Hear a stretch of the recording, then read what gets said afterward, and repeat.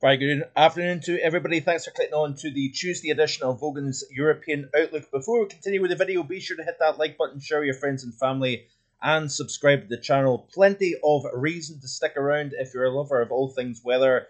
The summer forecast was obviously released back at 4 p.m. on Sunday afternoon. The live stream had an in-depth look at dissecting of the ideas and explaining the verdict and the reasons behind that verdict of slightly warmer but also slightly wetter than average for the June through August period. Now, incidentally, I have got a couple of additional add-ons to this forecast. There is a little bit of tweaking here and there, not necessarily the overall idea, but trying to add in a little bit more information for you to check out. So you can check that out on markvoganweather.com. There is a link in the description below today's video. But I've also added in the prospects of the influence from the Madden-Julian oscillation.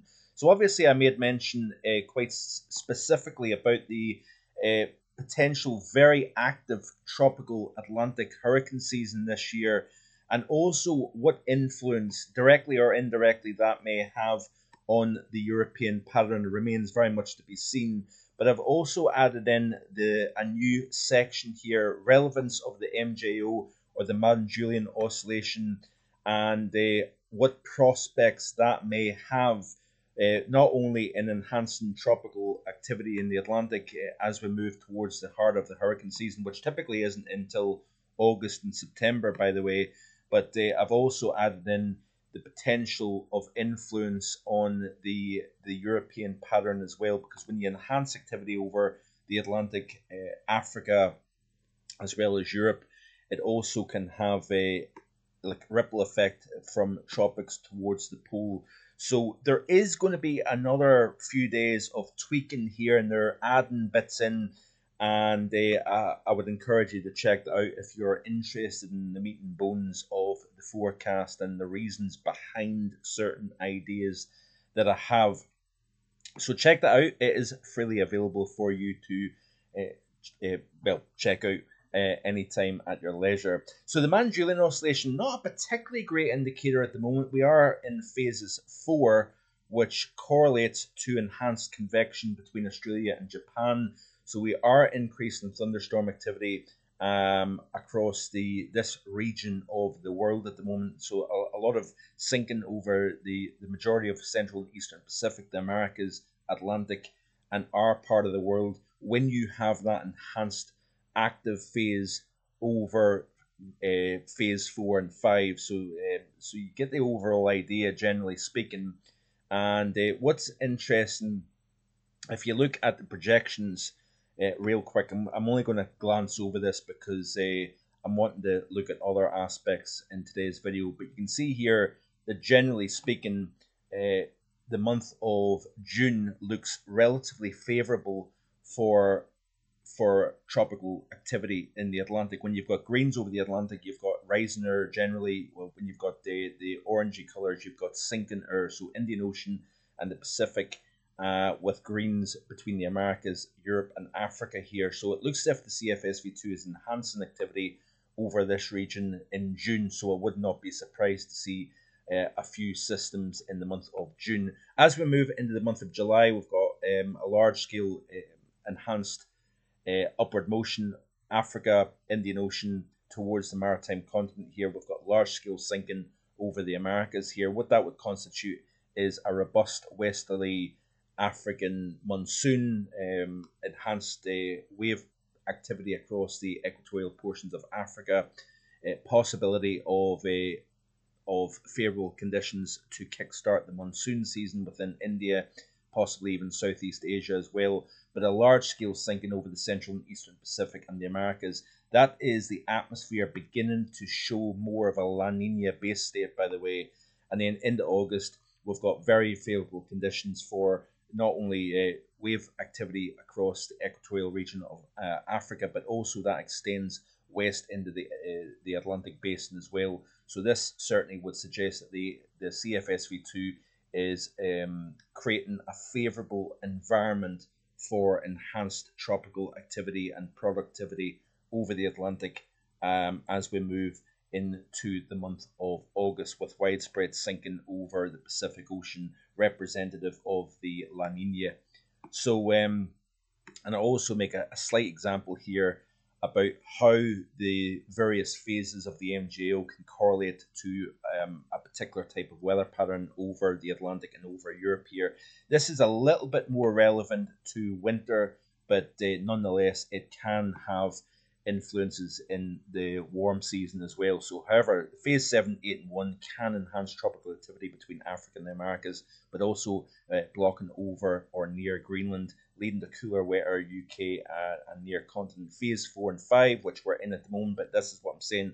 I'm going to get to this in just a second, why it's not correlating particularly well at the moment here. Phase 4 and 5 tends to bring warmer, drier weather to Eastern North America and Western Europe, including the UK, when you've got enhanced activity over the Nino region 4.5. That led to quite a lot of warm spells and correlated quite nicely as that MJO rotated through phases 4 and 5 during the winter season. We had quite a lot of milder than average conditions for Eastern North America and Western Europe.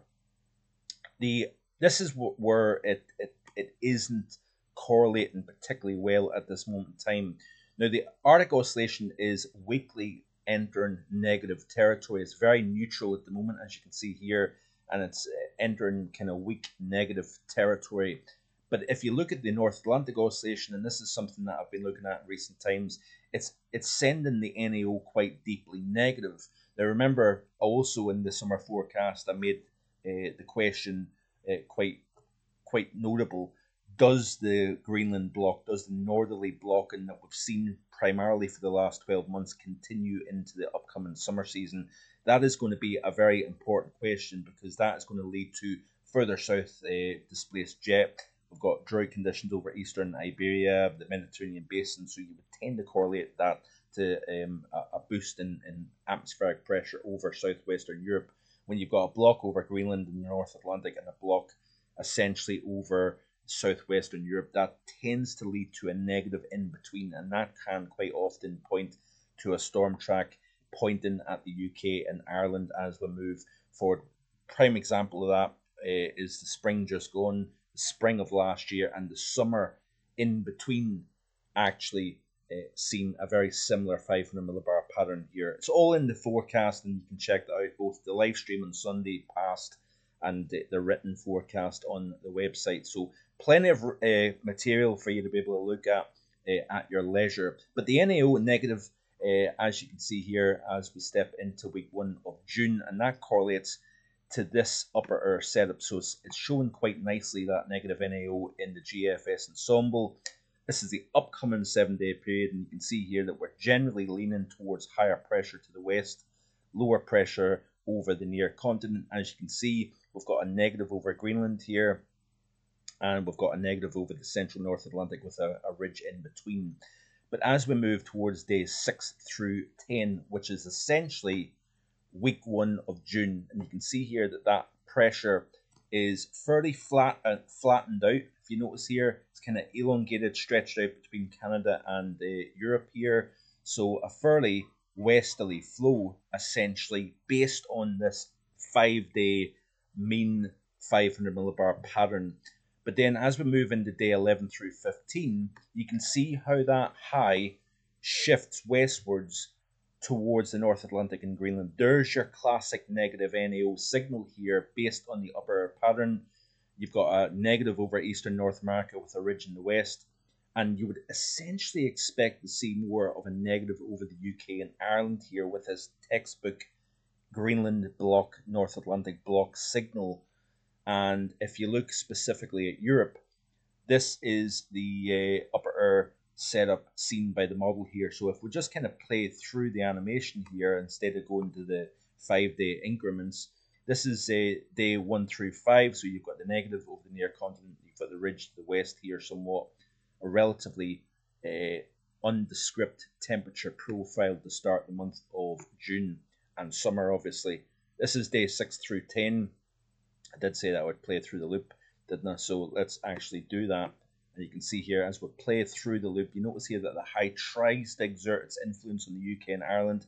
Still got kind of neutral heights over Central and Southwestern Europe, indicating the continuation of this very unsettled pattern. So we are going to step into the month of June quite unsettled across Central Europe, I think. But as we play through, watch how the high starts to shift towards the west, and then you've got a trough kind of trying to show its hand over Scandinavia. I would expect that to drop into the UK and Ireland here. And based on this, we have got close to average temperatures. So this is the day 12 through 16. Obviously a long way out, so there is going to be fluctuations in the model. But you notice here that we've got slightly warmer than average conditions across particularly the northern UK, closer to average further south. Notice here that we've got lukewarm conditions across the majority of the continent. Skip back to day 1 through 5. Underneath the trough, you've got cooler than average conditions over the near continent, but also across southern UK, slightly warmer than average conditions further north. If you notice here, play through the animation, and you can see here that we have got marginal temperatures very close to average as we step out of May, meteorological spring, and into June, meteorological summer. Precipitation-wise, this is quite important. If you're looking for drier weather, it's been a wet May once again, following on from the majority of the spring and the winter gone. And it looks as if we are going to start off the month of June on a drier than average note here, as that high over the Atlantic tries to exert more influence. Notice here how it's quite wet still across Central Europe. As we play through this loop, it looks as if the dry theme maintains itself all the way out to the 13th of June, seen by the GFS ensemble. Let's have a quick look at the CFSV2 weeklies and see what it's indicating. So in terms of precipitation, anomaly first, wet across the heart of Europe, week 1. Into week 2, it looks as if we have a turn to drier conditions across Central Europe, but also across the UK and Ireland. Firmly drier than average, if you notice here. Then as we move towards the middle of June, it looks as if, or the 18th through the 20th, 25th, which is a long way out, obviously, it's turning wetter, if you notice here. But nonetheless, that's quite interesting to see. Let's have a look at the 500 millibar pattern here. Week 1, you can see here the high to the west, weak negative over the near continent. Week 2, again, that kind of stretched, elongated ridge of high pressure here. So that kind of sniffing at that phase 4 and 5 MJO, by the way.